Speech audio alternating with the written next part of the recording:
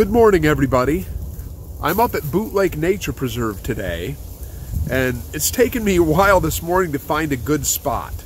So I hope you'll pardon some of the shadows and whatnot.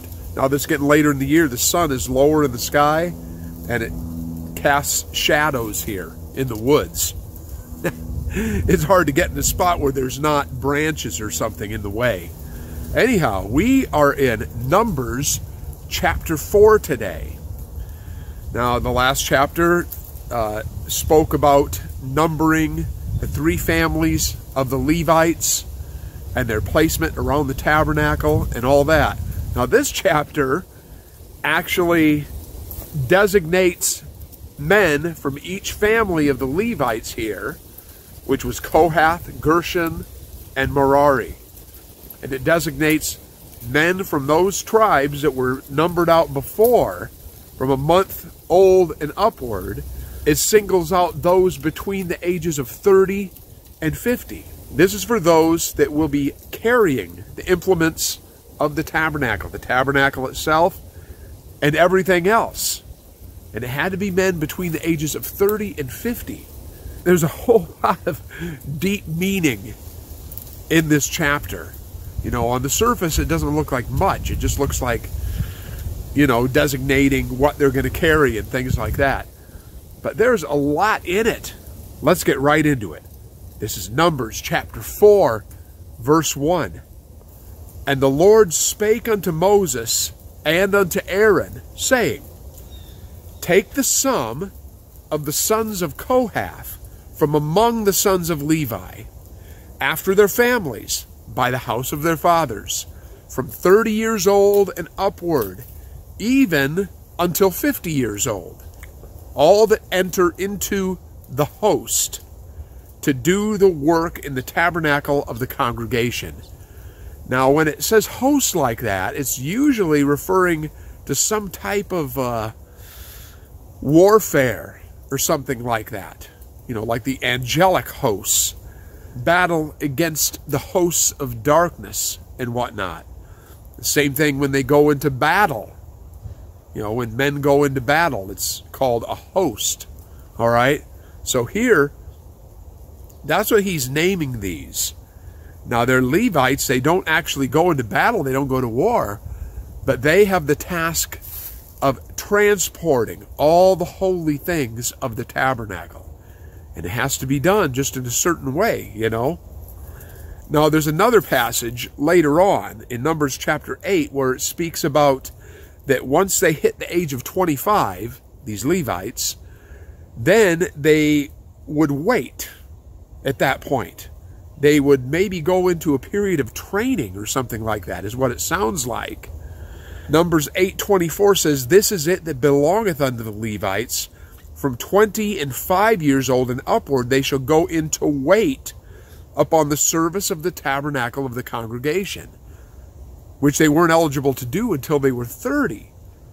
So it sounds like that period between 25 and 30, maybe they were in training, they were in preparation, they were learning. And it's like this today, too, for Christian appointments in the church, isn't it? There's always a time of preparation, you know.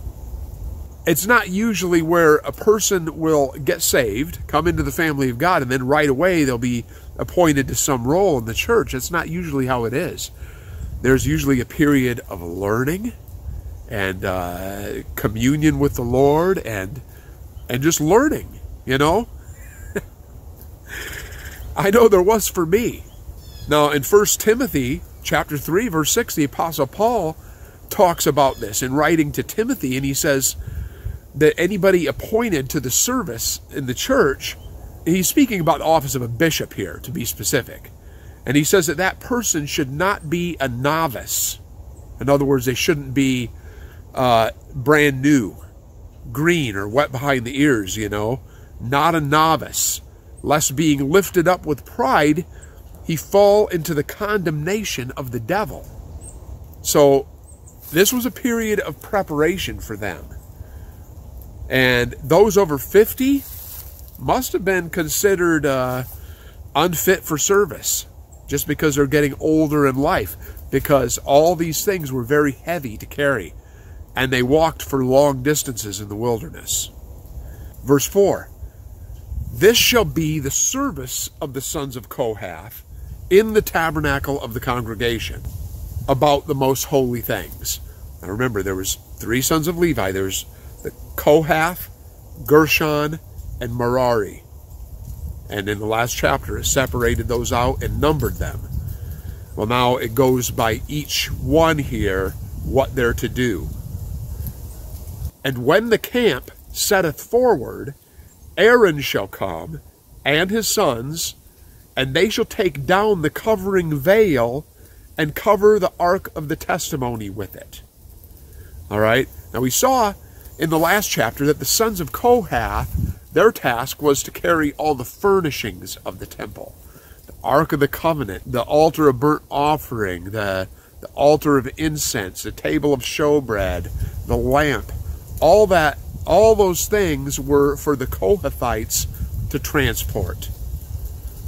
Now it says here that when they got ready, that Aaron and his sons, just those 3, who were the designated priests, they were the ones to take the covering veil down and to cover the ark with the veil.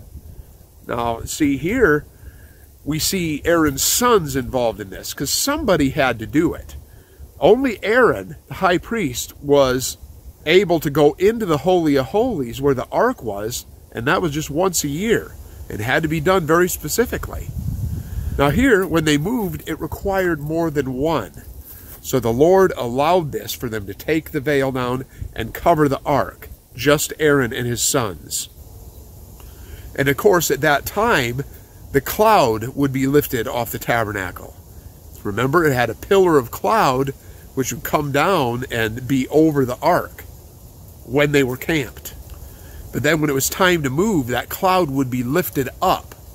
So I would assume at that time that the Shekinah glory that was surrounding the ark would probably be lifted also, so that they could safely go about their task of covering the ark. Verse 6, and shall put thereon the covering of the badger skins over the veil. They cover the ark with the veil, then they'd put badger skins over that, and shall spread over it a cloth wholly of blue, and shall put in the staves thereof. The staves were the sticks that went in the rings on the ark that they would carry it with. Okay? So there were 3 coverings over it. There was the veil first, and then the badger skins, which was a type of weatherproofing, because while they were moving, it would be out in the elements. And over that was a blue cloth. So it looked blue. Isn't that interesting? Then I think all these colors have symbolic meaning also. Maybe that because it's the Ark of the Covenant, and blue is the color of the sky, you know, which separates us from the Lord who is above. Figuratively, you know, maybe literally, like the curtain of the blue sky that's spread out between us and God. Verse 7, and upon the table of the showbread they shall spread a cloth of blue also, and put thereon the dishes and the spoons, after the covering of blue was put on, and the bowls, and covers to cover withal, and the continual bread shall be thereon. So the bread would stay there, and they shall spread upon them a cloth of scarlet. Isn't that interesting? Of red, to cover the table of the showbread. And cover the same with a covering of badger skins, and shall put in the staves thereof. The badger skins were always there as a weatherproofing thing.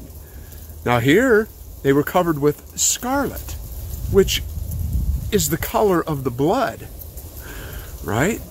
Because this is the bread. And the Lord Jesus is the bread of life, right? Who shed his blood for us. So that's what I see in that, as far as the covering being red. Now that had the staves also. It had the rings on the sides of the table where the staves would go in, these long sticks that they would carry it with. And they shall take a cloth of blue and cover the candlestick of the light, and his lamps, and his tongs, and his snuff dishes, and all the oil vessels thereof, wherewith they minister unto it. I think it's interesting that it says his there, as if the light is a living thing. Jesus is the light of the world. I don't know. I'm not sure why it says his there. But that's interesting that that's covered with blue also, the light. And they shall put it, and all the vessels thereof, within a covering of badger skins, and shall put it upon a bar. Now that's a little bit different there, a bar. I'm not sure how that worked. Maybe there were rings or hooks or something on it where the lamp would hook onto the bar in some way.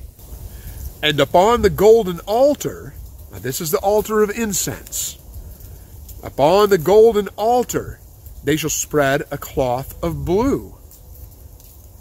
The incense rises, right, into the blue sky. Cover it with a cloth of blue, and cover it with a covering of badger skins, and shall put to the staves thereof. Once again, the poles to carry it with. Now, another thing that I thought of right here, with the lampstand especially, the coverings that cover these things sort of picture the concealment of the things of God, the concealment of light, and all those things, and the presence of God, how it was concealed. It's made more apparent to us now in the age that we live than what it was back then. But it seems like this was some type of a symbolically concealing it from the view of just the common people, the rest of the tribes, and even the Levites themselves. Kohath, they had to be very careful in transporting the things of the Lord here, the holy things. They weren't to look on any of it. So all these things were covered by the priests before they would transport them. But yes, the holy things of God were concealed during that time. They weren't made apparent and really available to everybody as much as they are now. There's still things that are concealed now, of course. But there's much more that has been revealed in our time than what was revealed to them back then. In Isaiah chapter 25, verse 7, the prophet speaks a little bit of this.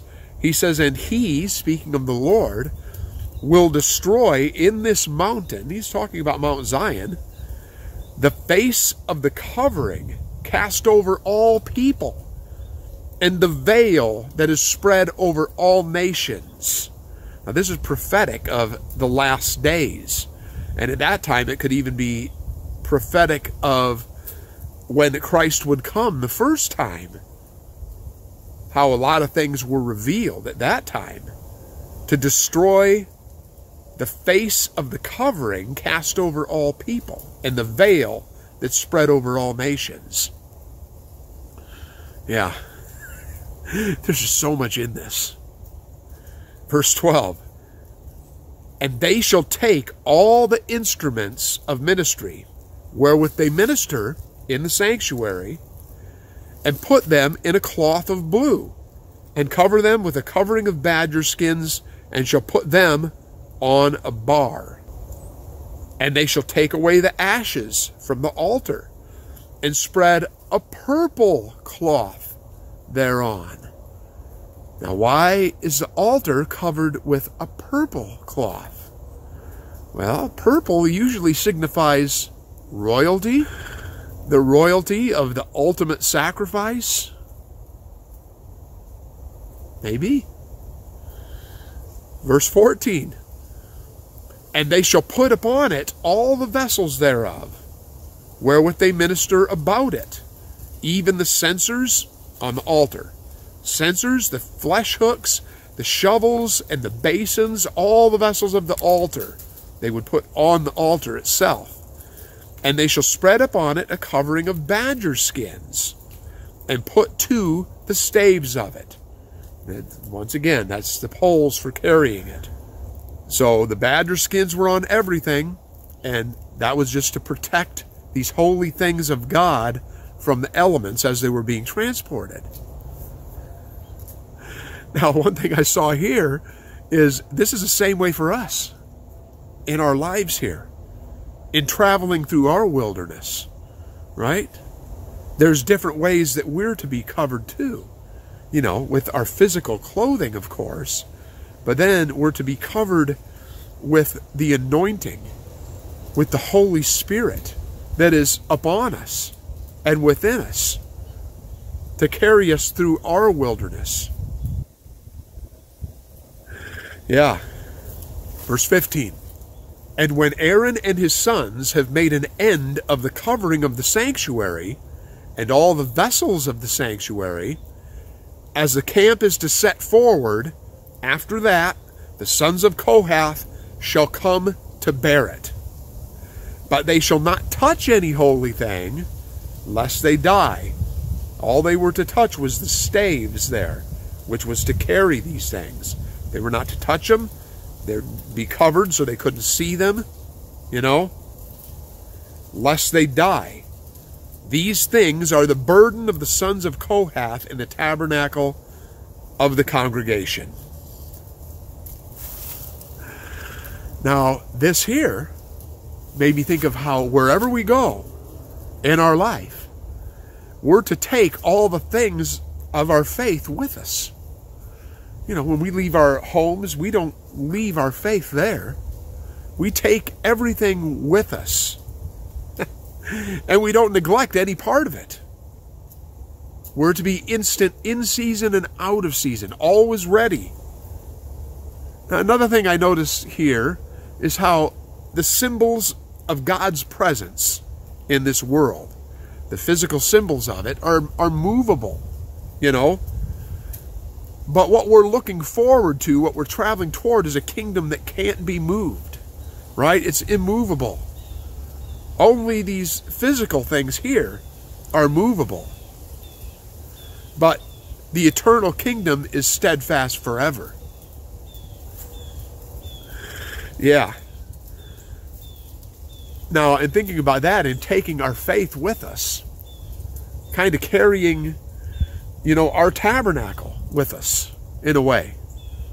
The tabernacle also pictures our body, you know, because the Holy Spirit resides within us. But in walking out here into the woods today, I was thinking how, you know, I'm going out and I'm looking for a spot wherever the Spirit leads me to minister the Word of God. And He always leads me to a spot that feels right, and I have all my stuff with me. I have my bag. I have a tripod bag that I take with me, and my tripod is in here, the camera's in here, and everything, and I strap this on my back. And then I have my walking stick. I always have my walking stick when I go out here, because I walk for miles, you know, and to navigate through small paths and up and down hills and things like that. So likewise, when they carried the tabernacle, they had these holy things that they took with them that had to do with the ministry and with God's presence here on earth. So likewise, when I come out here, I carry all these things with me and then set them up. Like right now, I have the tripod set up and my camera and everything, and I'm in this place here, speaking the Word of God.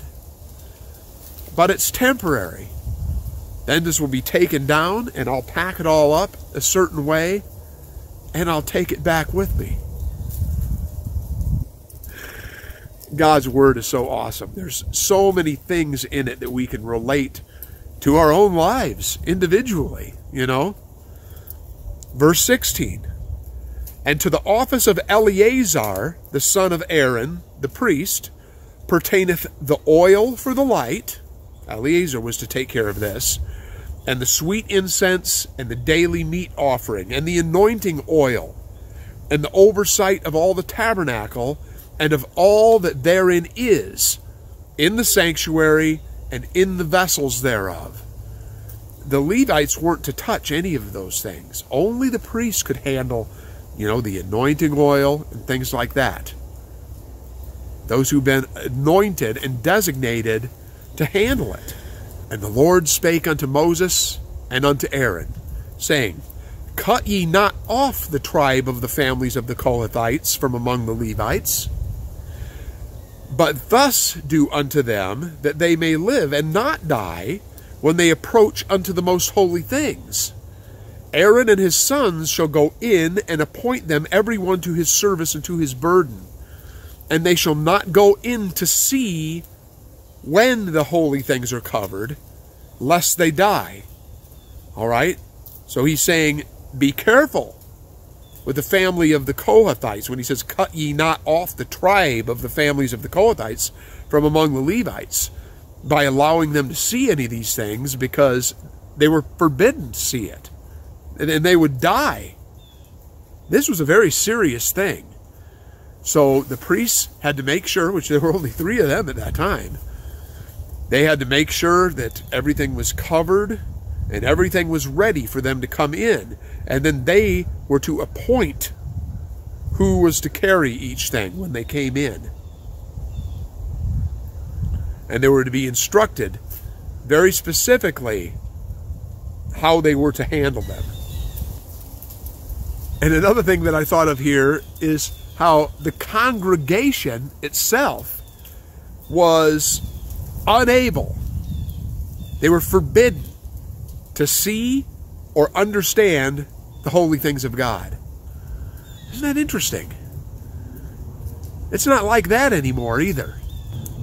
Only those that were designated were able to see or to understand it, which at that time it would have been, just the 3 priests and Moses. So, we think of faith as being a New Testament type term, but it's not really. It goes through the entire Word of God, because here, the people, just the average people, say people that were from, say, the tribe of Judah, or the tribe of Benjamin, or any of the other tribes, they were not able to see or touch any of these things, or even to understand a lot of these holy things.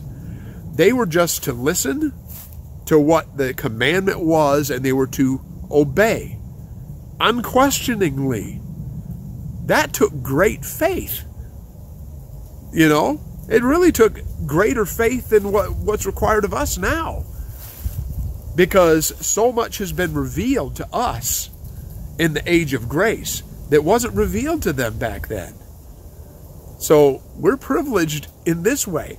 Of course, faith is still necessary, but it's definitely not a New Testament thing.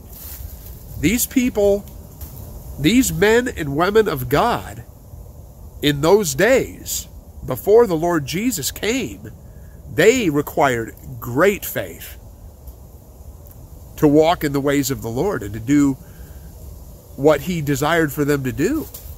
They just had to unquestioningly obey without necessarily understanding or anything, But now, the writer to the Hebrews says in Hebrews 4:16, let us therefore come boldly unto the throne of grace, that we may obtain mercy and find grace to help in time of need. Yeah, it's no longer hidden to us in any way. We no longer have to have a priest to go before us, because the Lord Jesus is our priest, the Son of God Himself. Verse 21, and the Lord spake unto Moses, saying, take also the sum of the sons of Gershon, throughout the houses of their fathers, by their families, from 30 years old and upward until 50 years old shalt thou number them, all that enter in to perform the service, to do the work in the tabernacle of the congregation. This is the service of the families of the Gershonites, to serve and for burdens. Okay? They shall bear the curtains of the tabernacle. Remember? We talked about that in the last chapter. They were to carry all the fabrics, the curtains of the tabernacle, and the tabernacle of the congregation, his covering, and the covering of the badger skins that is above upon it, on the roof, and the hanging for the door of the tabernacle of the congregation, and the hangings of the court, and the hanging for the door of the gate of the court, which is by the tabernacle, and by the altar round about, and their cords, and all the instruments of their service, and all that is made for them, so shall they serve. So they handled all the fabrics, curtains, hangings, all of that stuff, and everything that had to do with it. It'd be everything that they used for stitching and dyeing and all those things too. I assume they would take care of all that also.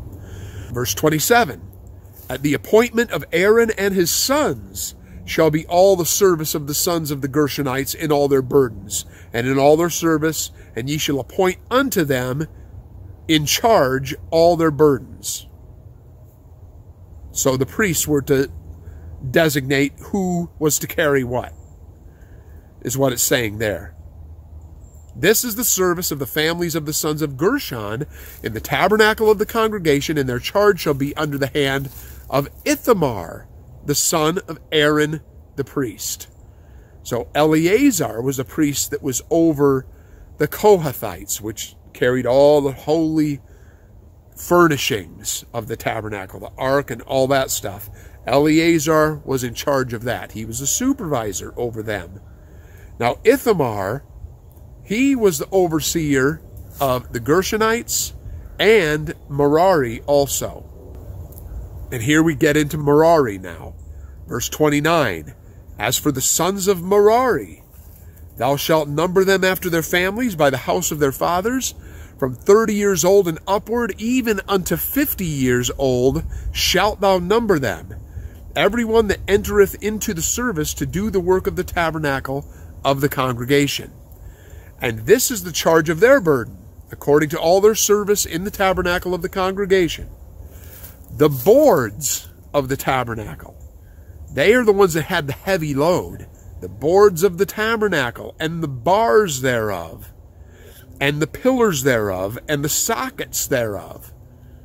The boards and the bars were the vertical and horizontal framework that made the walls of the tabernacle, and the pillars of the court round about, the pillars also, and their sockets and their pins and their cords with all their instruments and with all their service, and by name ye shall reckon the instruments of the charge of their burden. Ithamar, the priest, was to designate which one of them were to carry things and how they were to do it. The charge of their burden. But like I mentioned there, Merari had the heaviest load by far. This is the service of the families of the sons of Merari, according to all their service in the tabernacle of the congregation, under the hand of Ithamar, the son of Aaron the priest. Now, another thing, another spiritual insight into all this. I was thinking about how in the New Testament, Paul compared the temporary nature of the tabernacle to our bodies. Remember that? It's in 1 Corinthians chapter 5, verses 1 through 4. The Apostle Paul said, for we know that if our earthly house of this tabernacle were dissolved, we have a building of God, an house not made with hands, eternal in the heavens. For in this we groan, earnestly desiring to be clothed upon with our house which is from heaven. If so be that being clothed, we shall not be found naked. For we that are in this tabernacle do groan, being burdened, not for that we would be unclothed, but clothed upon, that mortality might be swallowed up in life. Yeah.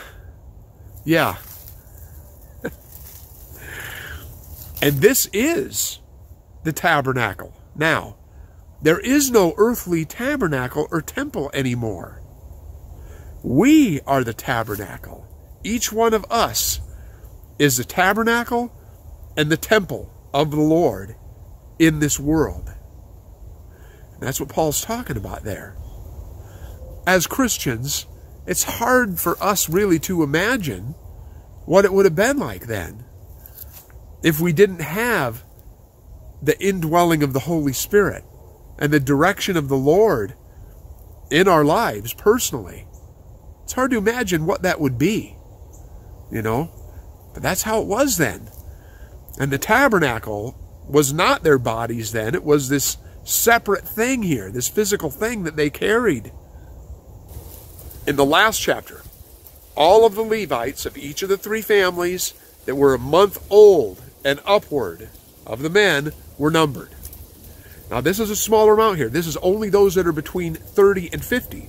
So it gives us the number here of that smaller group. Verse 34, and Moses and Aaron and the chief of the congregation numbered the sons of the Kohathites after their families and after the house of their fathers. From 30 years old and upward, even unto 50 years old, everyone that entereth into the service for the work in the tabernacle of the congregation. And those that were numbered of them by their families were 2,750. Okay? Now I'm going to show this diagram again that I showed in the last video of the encampment here. Now notice that the number of all the Kohathites, all the male Kohathites that were a month old and older, was 8,600. Now here, the ones that are numbered between 30 and 50 are less than a third of that. 2,750. Wow. These were they that were numbered of the families of the Kohathites, all that might do the service in the tabernacle of the congregation, which Moses and Aaron did number according to the commandment of the Lord by the hand of Moses. All right? And those that were numbered of the sons of Gershon, throughout their families and by the house of their fathers, from 30 years old and upward, even unto 50 years old, everyone that entereth into the service for the work of the tabernacle of the congregation, even those that were numbered of them, throughout their families, by the house of their fathers, were 2,630. All right? Now, looking at the diagram here, the Gershonites, there were 7,500 men that were a month old and older. But those that were between 30 and 50 was only 2,630. And one thing I thought about here is just considering how many are those that are part of the church compared to those that actually do the service of it. Those that do the heavy lifting, that do the work and the ministry, the work of the Lord in the church is a small percentage of those that are actually part of it, you know? And we see that here. But I would assume that, you know, after the tabernacle is set up, then these other Levites that are under 30 or over 50 would assist in things that needed to be done, other than carrying everything, you know. Verse 41, these are they that were numbered of the families of the sons of Gershon, of all that might do service in the tabernacle of the congregation, whom Moses and Aaron did number according to the commandment of the Lord. And those that were numbered of the families of the sons of Merari, throughout their families, by the house of their fathers, from 30 years old and upward, even unto 50 years old, everyone that entereth into the service for the work of the tabernacle of the congregation, even those that were numbered of them after their families were 3,200. There were more. Now, looking at the diagram here again, Merari was on the north side there. And look at their total. Their total was only 6,200. Okay? 6,200. But look at how many were between 30 and 50. That's over half. 3,200 of them were males between the ages of 30 and 50. Now, I think the reason that it wound up being more there was just, it was divine providence, because they were the ones who were to carry the heavy things. They were to carry all the lumber, the bars and the boards and the pillars and things like that. Now, this wasn't known by them ahead of time, but it was known by the Lord. See? So that's why I say it was by divine providence there that they just happened to have more. There were more men between the ages of 30 and 50 in Merari than there were in Gershon or Kohath. Isn't that interesting? Verse 45. These be those that were numbered of the families of the sons of Merari, whom Moses and Aaron numbered according to the word of the Lord by the hand of Moses. Now, all those that were numbered of the Levites, whom Moses and Aaron and the chief of Israel numbered after their families and after the house of their fathers, from 30 years old and upward, even unto 50 years old, everyone that came to do the service of the ministry, the service, you know, has a little bit of a military connotation to it, you know?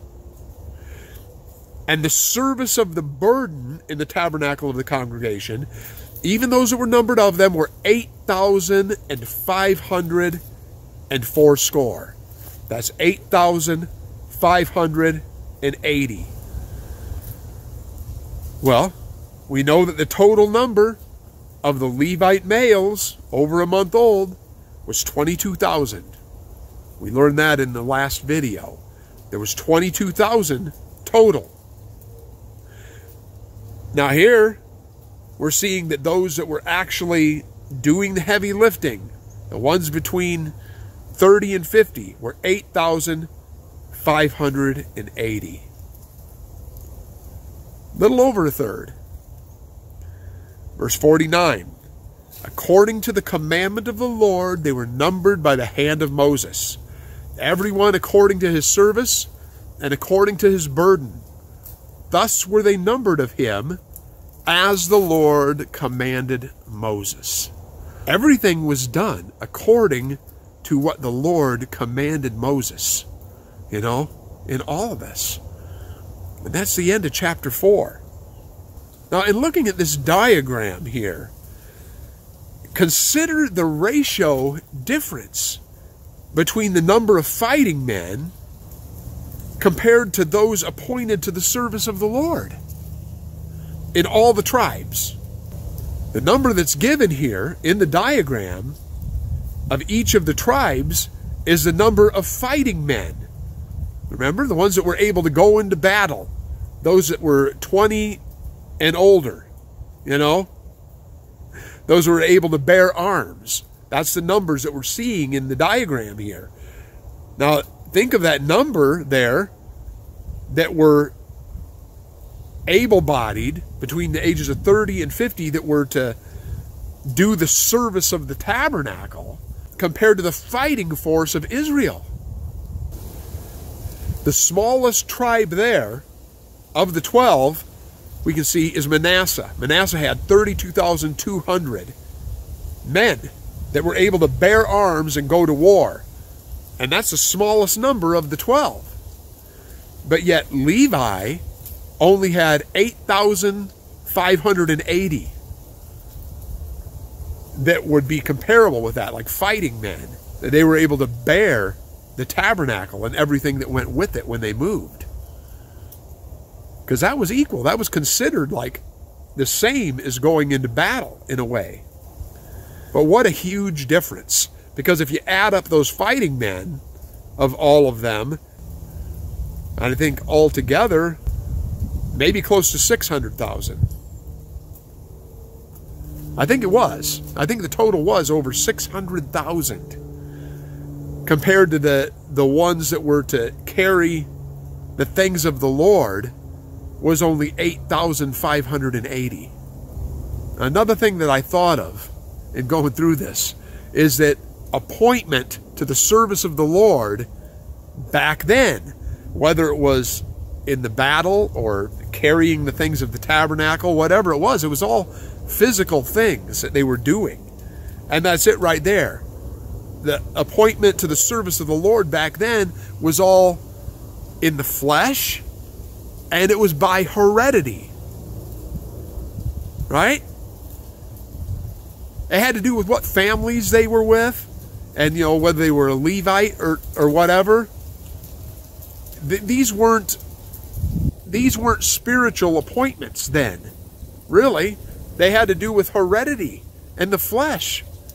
It's not like that now, is it? The appointments in the service of the Lord now is of the Spirit. It's not of the flesh at all. It has nothing to do anymore with physical heredity. It doesn't matter what family you're from physically here in this world, whether or not you're eligible to do the service of the Lord. It has to do with who's called. Right? Let's pray. Heavenly Father, I thank you for this time together. I thank you for showing us these different things from your word, Lord, and opening up your word to us. And Lord, we just thank you that we're able to do things by the Spirit now, and not just purely by heredity and by the flesh. Lord, we thank you for opening up these great and precious gifts to us, because that's what they are. Lord, we give you all the honor and all the glory due your name. I ask that anybody listening here that doesn't know you would be drawn into your word and drawn into your love. And I thank you for it. And we give you all the glory in all of this. In Jesus' name, amen. Alrighty. This is pretty secluded where I'm at here. I'm down an embankment, and Buttonbush Lake is behind me there. The access road is up at the top of the hill up here. And during the video, I could see cars going by once in a while that were coming into the nature preserve. So I'm not that far from my car here. And I walked all over the park to find this spot. I walked miles until I settled on this spot. And like I said, I go to where the Lord leads me, in my earthly tabernacle, right? Carrying all my gear and everything. And I take it to where the Lord designates, set up here. And then that's what I do. Don't you just love the Word of God? It is like a living parable. It really is. I've said that before. But it is. All these things, if we just look at them on the surface, it seems boring and monotonous. It's like, oh, all these numbers, and, it just seems so repetitive and everything. But when you really look at it and you allow the Holy Spirit to show you these things that are hidden beneath the surface, boy, it can open up a lot to us. Amen.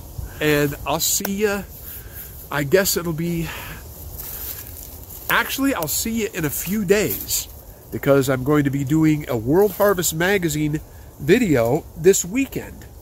It seems to work better doing those on the weekend. So I think I'll keep doing it that way.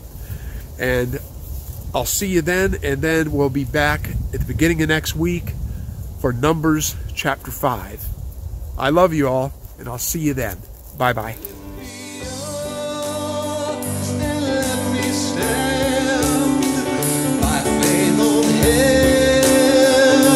Table light.